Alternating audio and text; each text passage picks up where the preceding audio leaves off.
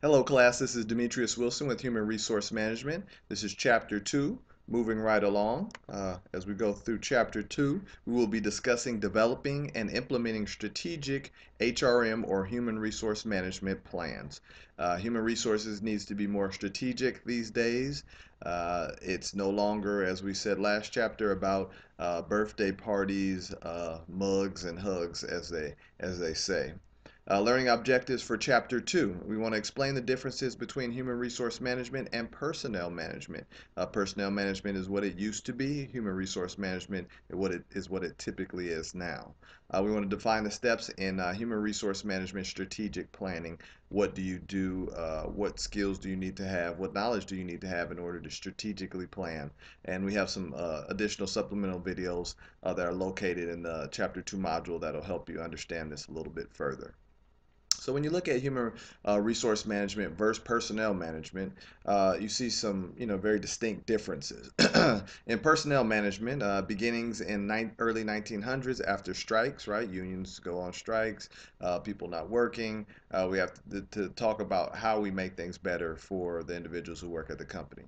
HR department was created to improve worker relations, right? So they want to bridge the gap and be the liaison between upper management and the individuals on the floor who are working. Want to bridge that gap and communicate between the two.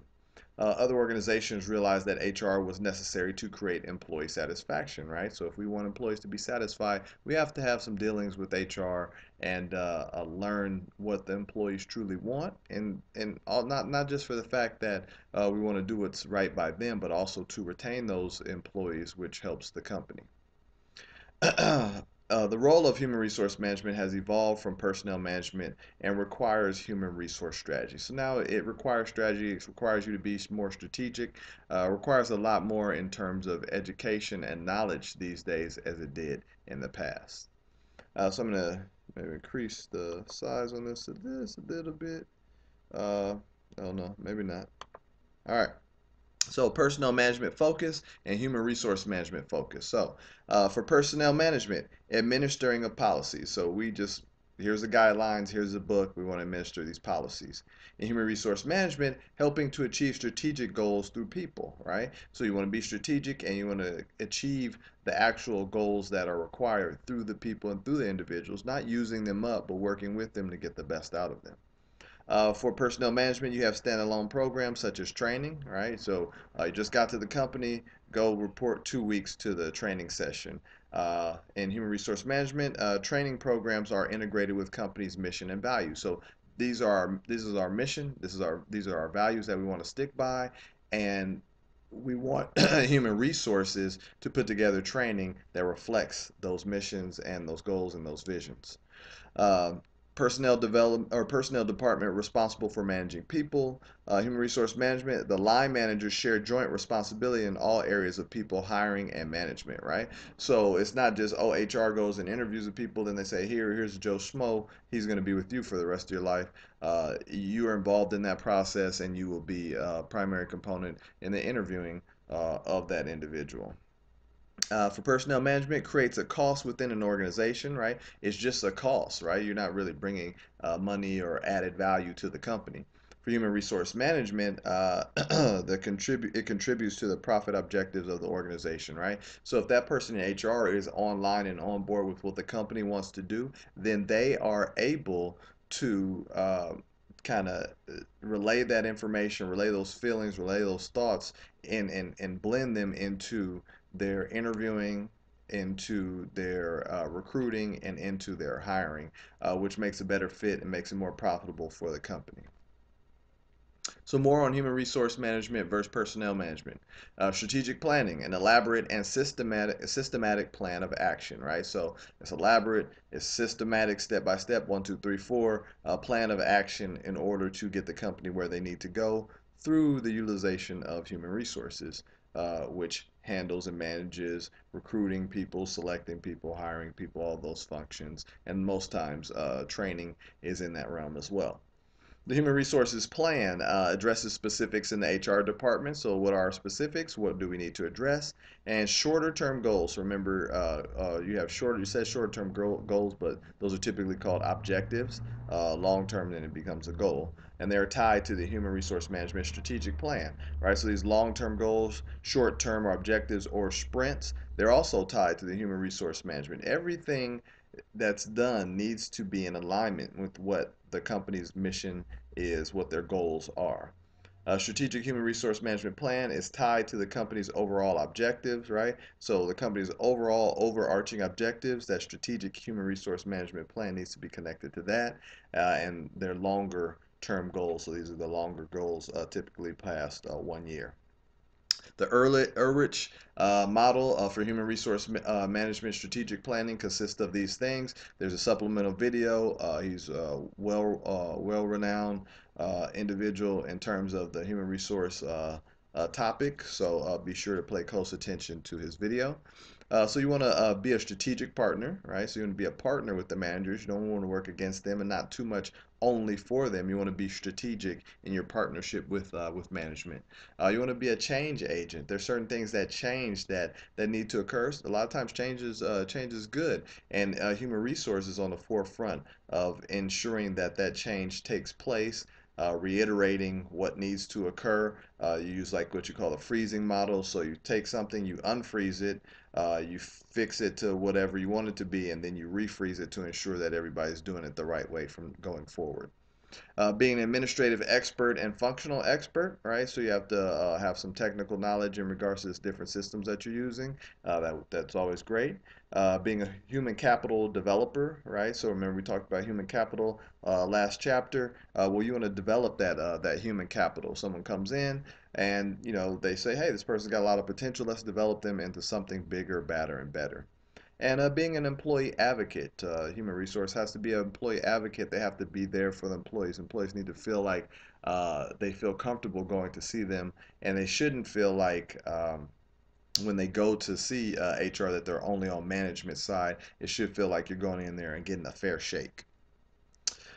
Components of a good human resource management strategic plan. You want to make it applicable. It has to be applicable to your company. So I can't have this cookie cutter template that I take around to all the different companies and different industries and say this is what we're going to do. No, it needs to be specific to the company that you're working for.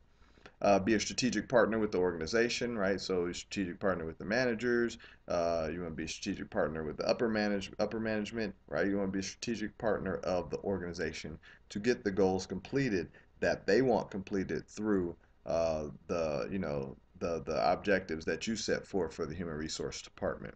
You want to involve people. You need to involve people. Don't make the mistake of not involving people and think that you always only know best. You need to involve people, need to fact find, you need to pick their brain, figure out what they're doing. Even if it's someone from, another department, you see some success, figure out what they're doing, and then you implement that and do it. And understand how technology can be used. You need to use technology as your friend, not as your enemy, even though, especially in HR, a lot of times things do come up with technology that can seem like it's your enemy, but it's not the technology, it's the individuals who are using it.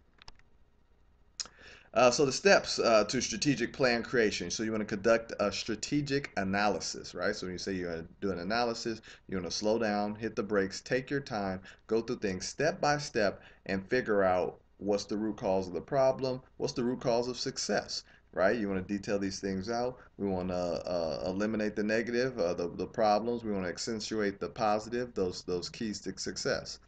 So in conducting a strategic analysis, you want to understand the company's mission and values first and foremost. You want to understand the HR department's mission and values. They should be closely aligned. And understand the challenges facing the department, right? So you need to know and understand what challenges do we actually have. You want to prioritize issues and actions. Can we do this using a SWOT analysis, right? So SWOT analysis is strengths, weaknesses, opportunities, and threats. You put it in a square. You draw a vertical line and a horizontal line through the square, evenly right in the middle, and you put a SWOT, right? And that's when you list out the things about your company, the things about your department, things about yourself. You list out the strengths, list out the weaknesses, list out the opportunities, and list out the threats. Then you want to understand the organizational life cycle, and we have a slide that we're going to go over on that. And the organizational life cycle is quite interesting when you look at it. When you kind of read it, you say, oh, that does happen, but I never really thought about it that way. And then you want to draw up the human resource management plan. So check this out. So here's the life cycle stage, the introduction. So for staffing, you want to attract the best technical and professional talent. Compensation, you want to meet or exceed the labor market rates to attract needed talent, right? So you want to either, I'm going to give you what everybody else is getting in the marketplace, or I'm going to give you a little bit more. Training and development, you want to define future skill requirements and begin establishing career ladders, right? So you want to look at and say, hey, how far can this person go in reference to their potential? And then labor, employment relations, set basic employee relations philosophy of the organization. So understand where the company's going, what their goals and values are. And then maintain labor peace, philosophy of the organization. That's for the next line, right? So that's during the introduction. Then you get to the growth phase. Now, what I want you guys to do, I want you guys to go back and read all of these yourself, line by line, and kind of understand it. But what I do want to touch on is, so you know, an introduction, you'll review growth and maturity, but look at decline. So now under staffing, it says plan and implement workforce reduction and reallocation, downsizing, and outplacement may occur during this stage. So during the decline, we know that, hey, you know what? We've learned to automate a few things, we've learned to do this, we've learned to do that, and now we need to learn how to get rid of some of these individuals. So that's why you always, rule of thumb, is to be the individual that knows the most, knows more, knows how to use technology, and you'll stay at the company for years to come. You want to implement tighter cost control in regards to compensation. So you know what, I'm not going to give you what everybody else in the market is getting because we pretty much got this department under control. Training and development, you want to implement retaining and career consulting services, right? And then labor and employee relations, you want to improve productivity and achieve flexibility in work rules, negotiate job security and employment adjustment policies, right? So for instance, you say, well, what does all that mean? I had a scenario in which I had to lay off a large group of people, but then I still had to work with them for the next 3 months. And you say, well, you know, those people are going to sabotage documents, they're going to blow up the computers, all kind of different things. Well, no, they're not, because I'm going to say, if you want the, you know, your money at the end, then what you need to do is adhere to these policies in terms of your performance, right? If you don't adhere to those policies, then you know you'll be let go immediately. So that's kind of like a, you know, slippery slope is a tricky thing for sometimes for some managers to do, is to sit there and work with someone who knows that they're going to be leaving the company. So here's our SWOT analysis, right? Just like I said, strengths, weaknesses, opportunities, threats. So strengths, hiring talented people, company growth, technology implementation for business purposes, and excellent relationship between human resource management and management executives. All great things, all strengths, good to go. Uh, Weaknesses. So you have no strategic plan for human resource management, no planning for up-down cycles, no formal training programs, and lacking of software needed to manage business processes, including go-to-market staffing strategies, right? So you see all these weaknesses, those are things that you need to address. So if you have strengths, you need to further build those strengths, get stronger. You have weaknesses, you need to address those and make them, they won't go directly to strengths, but they can go directly to, we're okay, then they can go to strengths. Then you have opportunities, development of human resource management staff plan to meet industry growth. You know, so things like that. These are all opportunities. I want you to read the opportunity section on your own, but opportunities for the company to grow, to establish, you know, more of a market share, more of a piece of the pie, to earn more money, to hire more employees. Like, look at the opportunities that you have. The opportunities won't always be there. You have your small window of opportunity. Get everything done while you do have those opportunities. And then threats, obviously, you know, threats are bad things. You know, so things change, right? So sometimes it's a threat. So the economy and changing technology is going to be a threat to individuals, to companies. Like, hey, you know, hey, Joe Schmo company, we're going from PCs, now we're all going to have Macs instead. So it's one of those things where even though it's progress, it could still be a threat. So another learning objective that we have is describe the steps in development of a human resource management plan, right? Very simple, right? We got blue, red, and green. The company strategic plan, this is what it is. The human resource management strategic plan, and then the HR plan. That's how it trickles all the way down. So what the company says, strategic human resource management plan, and then HR. This is what our plan is to uh, back up and help to facilitate the human resource management plan and the company strategic plan. Right? We have to, they have to be cheerleaders in that regard, and supporting the company and what they do. So writing the human resource management plan, 6 parts. It says determine human resource needs, right? So what are the needs, right? So that's the first thing. If they don't need a certain thing, then that's not what you're looking for. You want to be able to select employees, develop training, determine compensation, right? How much someone is going to receive, and appraising performance. Very, very important. You want to appraise performance. Now, one thing I always tell people, if you're appraising someone and you're doing the evaluation, whatever you're telling them should not come as a surprise, right? You should have communication, back and forth communication between you and them throughout the entire year. You shouldn't just get in there and haven't talked to them for the entire year, and now you're going to talk bad about them. You need to address those things as they come up.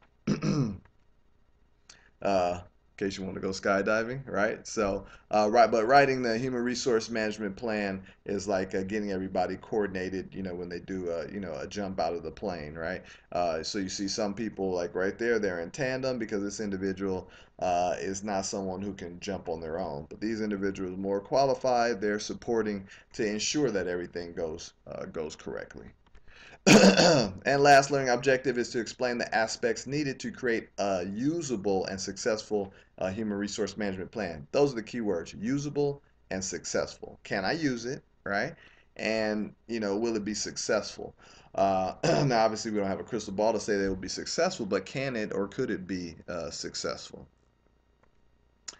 Tips in human resource management planning: link human resource management strategic plan to the company plan. If it's not linked to the company plan, there's no good. The higher ups are going to throw it out, even if it is a good plan.